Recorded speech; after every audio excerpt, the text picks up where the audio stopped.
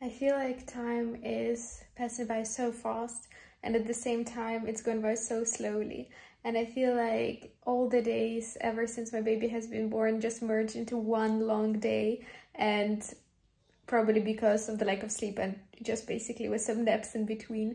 And I was thinking, it's crazy how my mindset has helped me to just find joy in every little moment and not look for the negative things. And at the same time, how I also am taking it slowly and trying to incorporate different parts of my identity with the new part of my identity.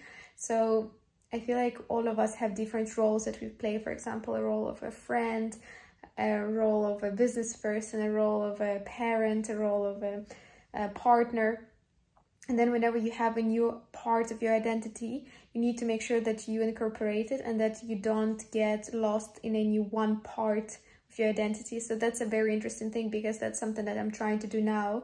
I'm trying to incorporate my identity of being a mom with my identity of still doing my business, still doing these podcast episodes, with still working out and taking care of myself, and still having a good relationship with my partner. And I think it's so interesting how it feels quite challenging to put it all together, but it's so important to not forget about other identities, because once you start relying only on one part of who you are and you get absorbed in that, it could be very difficult if that you lose that part or that part goes away. So that's why it's very important to have diversified identity. Ask yourself, as I always say in this podcast episode, ask yourself, is your identity diversified enough? Are you investing in different areas of your life? And if not, in which one should you pay more attention to, so that you are well balanced and you truly like and enjoy the person you are and the person you're becoming.